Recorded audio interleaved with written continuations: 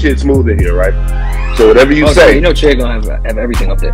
Whatever you say, Chid's gonna be on YouTube with it, man. I like you. Come on. What's up, guys? It's your boy Chid Smooth.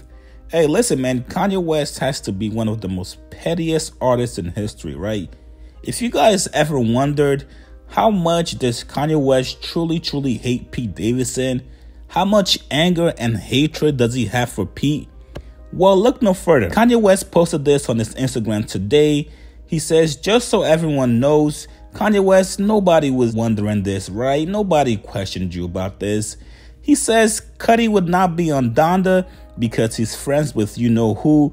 We all speak in Billy language now.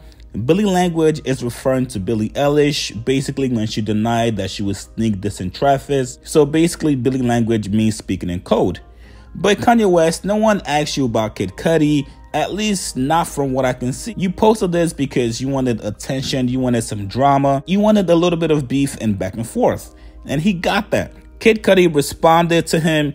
Kid Cudi actually responded very spicy, no pun intended. He said, too bad I don't want to be on your album, you fucking dinosaur, ha ha ha.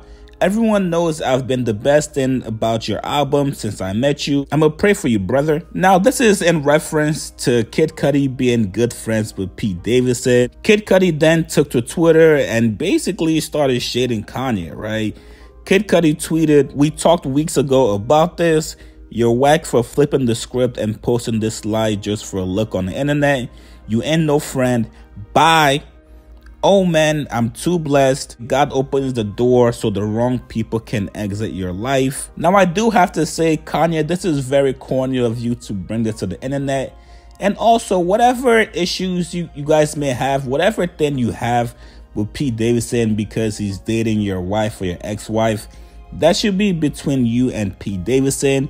It should not come in between your friendship with Kid Cudi. Kanye has now dissed Pete Davidson on 3 songs now, and Pete really hasn't said anything back to him. It's getting pretty obsessive at this point, and if I'm Pete Davidson, I'm gonna take this seriously. Because there's no way that a man billionaire like Kanye West has all the time in the world to think about me every single day enough to put my name, on 3 different songs that he's on. It's a bit obsessive and it's a bit crazy. Put your comments below, subscribe to my channel. I'll see you guys later, man.